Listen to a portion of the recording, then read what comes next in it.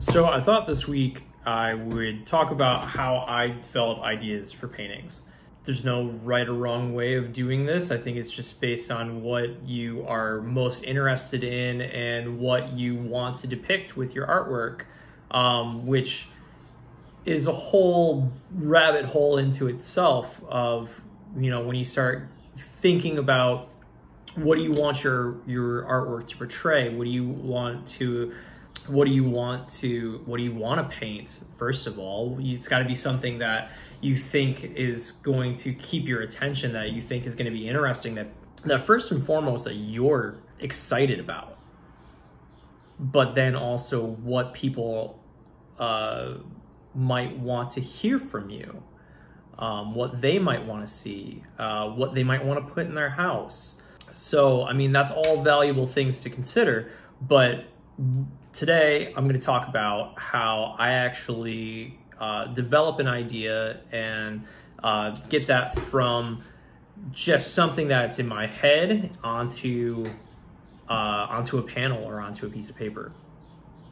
So I have a big stack of books to talk about because I get a lot of my inspiration for paintings from a lot of different sources. I found that I really like the aesthetic of turn of the 20th century paintings and photography. So that's going to be a lot of what I look at. I'm going to try to study what they were doing back then, what the Pre-Raphaelite Brotherhood was into, what were their influences, what did they want to achieve with their work, and how they're going to go about putting that onto canvas. Or a lot of folks around that time were starting to switch over to photography because that was a new medium. So I look at a lot of turn of the 20th century photography. So I'm really into wet plate shooting right now. I'm hopefully going to be starting to do some of that soon myself, so that I can kind of get into that mindset and show that kind of aesthetic in my work. I'm just gonna go through some of these. So first up is I like to read a lot of poetry. When my wife was still actually teaching in a school, which hasn't been for a while because of the lockdown stuff, she's been teaching from home. But that was part of my daily routine, that when she would leave for work, I would get up, I'd get my cup of coffee, and I would sit down and I would read poetry for an hour or so. I would just sit and read and see what stuck out at me.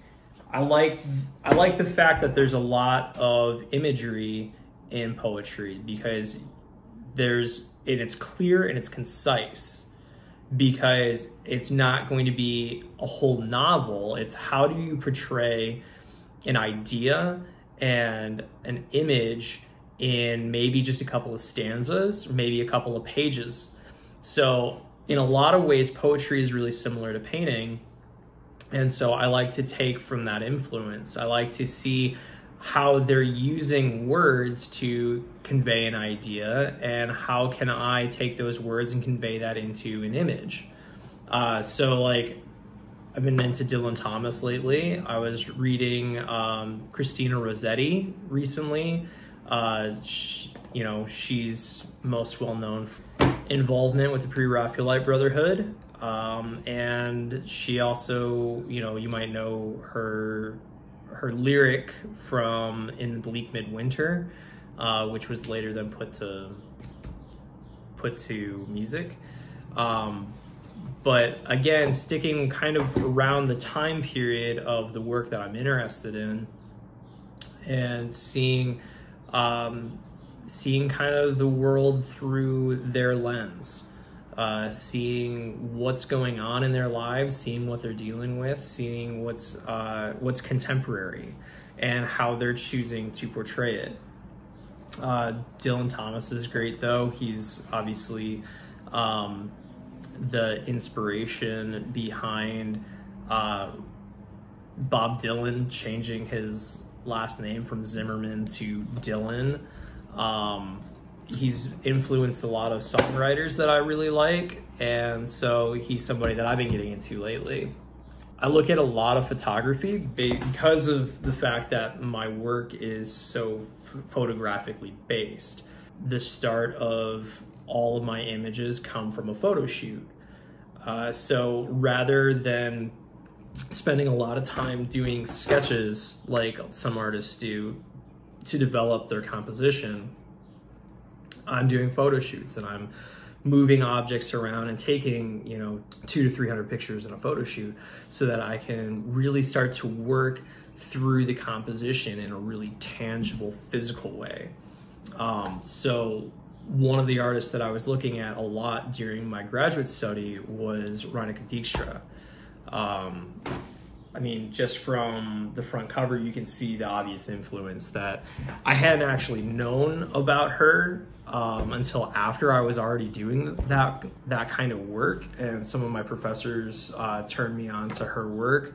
But she does really great photographic studies of individuals in the same kind of manner that I was. So she was a big influence in what I was doing at the time. Obviously, my interests have changed in that time, and I've slowly adapted more into a more narrative-based work. And so then obviously, like, the things that I look at change. So like camera works. This is a great, huge book, like super thick, with lots and lots of photographs of photogravure. So it's a print process using wet plate glass images, like ambrotypes. And then it's then engraved into a copper plate and then printed like a I don't even really know what it's called, like an intaglio, I think is what it's called. I'm not up on printing. I'd like to be, because of books like this, because it is showing what artists are shooting at the time, that period that I'm interested in. And so then I can take, inspiration from like some of these images. Like, it's a really beautiful composition. So just seeing what some of these artists were working with in their photo compositions might inspire me to later do work that looks similar. Or, there's some really great images that, like, obviously inspired by Vermeer. So you can see who their inspirations were and how they're interpreting that style of work. And then that can kind of give me some inspiration of how can I bring this into my time period? How can I bring this into what is relevant to me? So again, like, I've got like a bunch of books here on like tintypes and daguerreotypes, and just really focusing in on what they're doing and seeing what I can kind of glean from what has already been done in art, and how can I put my own spin on it. I've been really into the Pre-Raphaelites recently. Their aesthetic is just really great. It's something that kind of fits with what I like to do. I'm getting more into, I went from having almost nothing in the background that is just this atmospheric space to now wanting to kind of fill that background a little bit and add some more, add some depth and add some richness and color and texture, and explore things that I hadn't done before. And the Pre-Raphaelites did that a lot, using textiles and wallpapers and floral backgrounds, and trying to incorporate stories that were relevant and popular in their time period, using classical stories, using myths from Greek mythology, or Middle Ages kind of mythology of like ideas of like knights in the round table and all that kind of stuff. Seeing this kind of work is obviously going to inspire me to make work in a similar fashion. I'm looking at how they're setting up compositions, looking at poses that they're putting their models into, looking at how they're setting up still lifes, if they're working on still lifes, of what does their lighting situation look like? What kind of objects are they putting in it? What kind of objects can I put in it that would be more relevant to me? I'm working on a painting right now that was very much inspired by John Everett Millet's The Bridesmaid. It was a painting that I thought was really interesting. It has a really great composition when you look at it from kind of a more critical approach. It is very much using the concept of like pyramid compositional structures that you see in like Da Vinci's work with like the Mona Lisa, but then also utilizing a primary color scheme. So it's very eye-catching, and of course I can't find it. There it is. And so it's this beautiful portrait, obviously not really in my style, because this is very much painterly, as you know, the hair just kind of starts disappearing into a mass that's just kind of nondescript, but then utilizing Victorian symbolism of concepts that we don't really think about anymore. So it's showing her going through a superstition of putting cake through a wedding ring.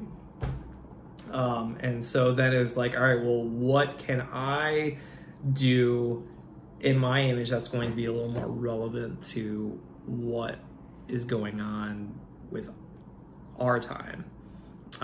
What can I take from this image? What can I not put in this image?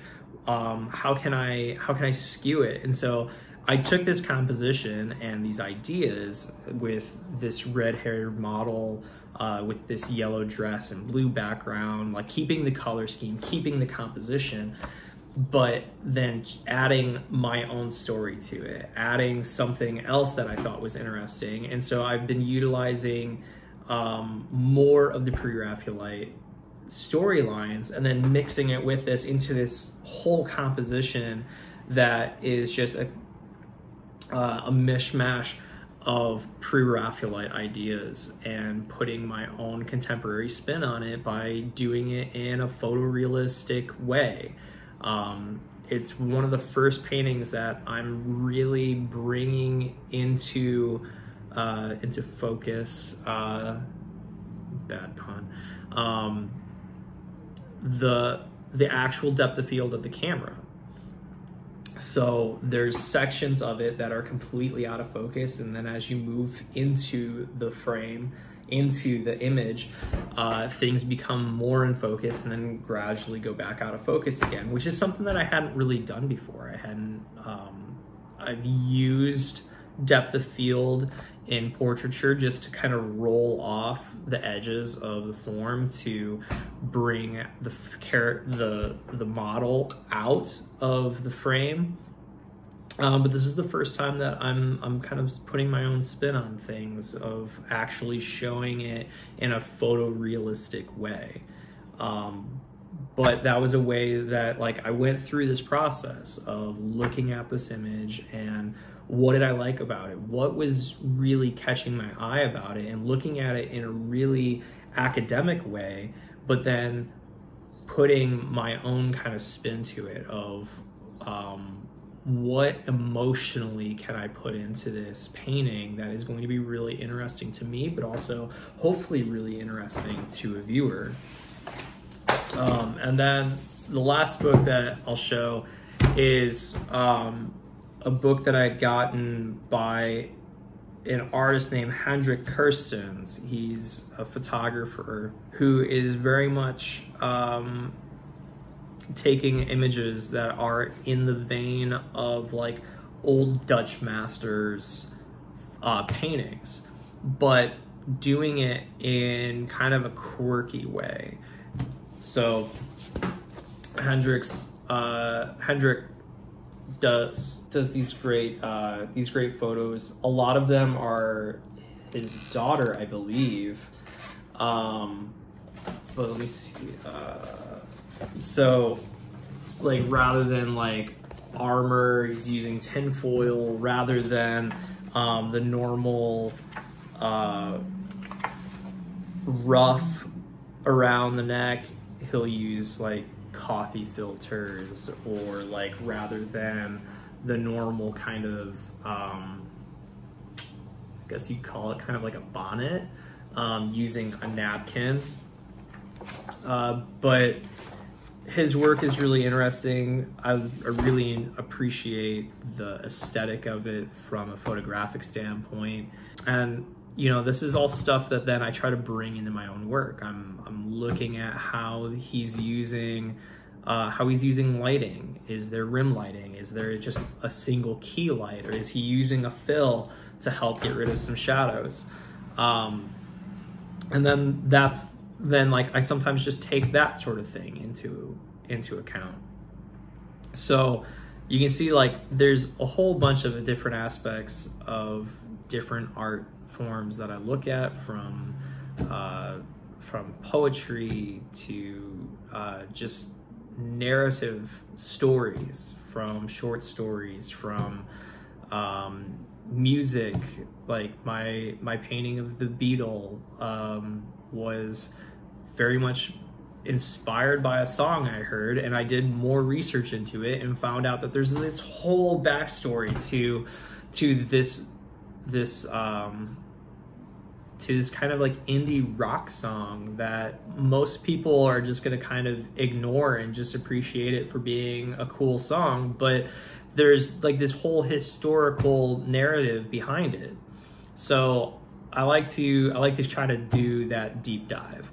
I want to try to find out what inspired the artist that I'm inspired by, and see what they were taking from those inspirations, and what they were taking from their pop culture and what was contemporary to them, and implementing it into their paintings. Or what were they concerned with? Was it trying to make something beautiful? Was it trying to make a statement about something political? Was it you know, any of that? So hopefully that gives you an idea of where I come from when I'm making my work.